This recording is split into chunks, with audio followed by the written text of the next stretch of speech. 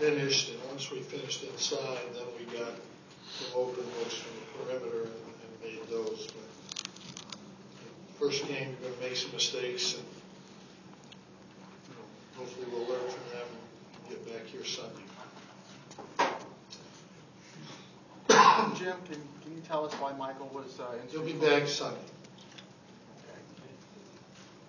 You feel like BJ taking advantage of the BJ Johnson? Yeah, BJ did a good job. He got some open looks, made a couple good plays early, got a couple offensive rebounds, and finished. He had a nice game, very nice. He's a good player, good shooter. I thought he was good tonight. I thought we were good. Really did a much better job in the second half of just slowing down and getting the ball in basically similar places we got in the first half and just finished. Talk about Kennesaw performance. Yeah, I made a couple of mistakes, which is normal for most freshman point guards, and he'll learn from it. How do you think Ron did coming in at 20 points? It's not his position. He did okay there. Jim, when did you find out you were going to have to play without Michael tonight? What's that matter? Just curious. Maybe in terms of being able to prepare? Pardon? Maybe in terms of having time to prepare? I guess that's a fair question. We prepare for guys not being able to play every day, so we don't have to just prepare differently. We prepare for, like, Rock might miss the game Sunday, so we prepare for that every day of practice. Guy might get hurt, whenever, foul trouble. You have to prepare for everybody in those situations. How do you think about the minutes Chino gave you tonight? I thought Chino did a good job in the first half. I thought he really did. I thought he was good, really good. He's going to help us, I think, on defense. He gets his hands on balls. I thought down low, his defense was good. It was very good. What's Rakeem doing differently to get offensive position or be able to score? Well, he's not doing a lot differently. In the first half, they pushed him outside too far, and he had to make shots that he isn't even really working on practice. Tried to make a couple of turnaround jump shots. It's not really the shot he needs to get. He was getting the shots in the first half that they wanted him to get. In the second half, he got the shots that we need to get him.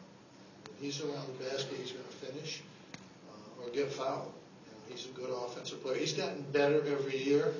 I think it's very possible. In certain situations last year, the Pittsburgh game comes to mind. We went to him. He made 2 big buckets at home that got us back in the game.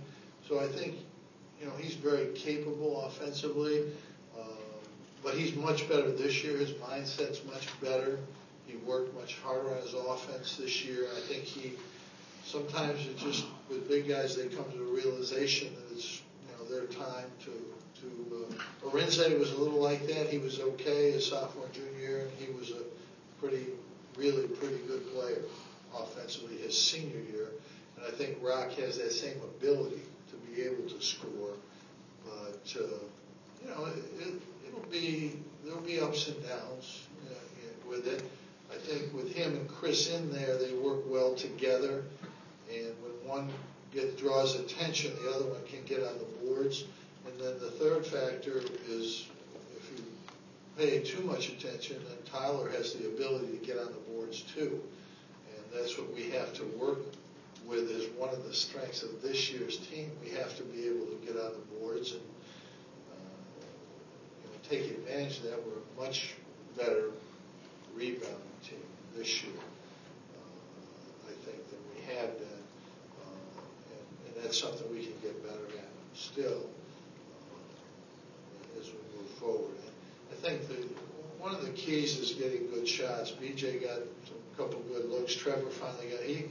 They're not giving him many good looks, and when that happens, there should be room inside for Rock and Chris, and that's what happened. But when he gets them, he'll make them. And Ronnie's going to be streaky. He's going to make some. He's going to miss some. He just has to keep looking for them. Coach, Tyler hit a couple of shots at the end from the elbow and, different types. Well, that was the open area. That's his shot. 15 feet, that's where he's comfortable. And that's the shot he can make. Can you speak to Chris's performance tonight? Chris McCullough?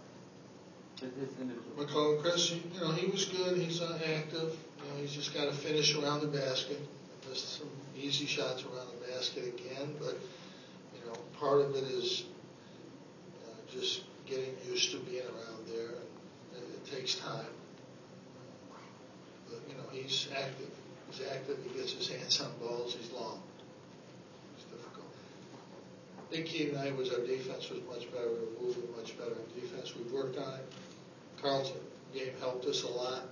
Got us thinking early about what we have to do on defense. And when we're playing bad on offense, like in the first half, our defense is good enough to hold us in there. That's important.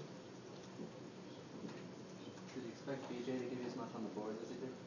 Well, BJ's, he's active. He's active. I wouldn't say that's a strength of his, but he did a good job tonight.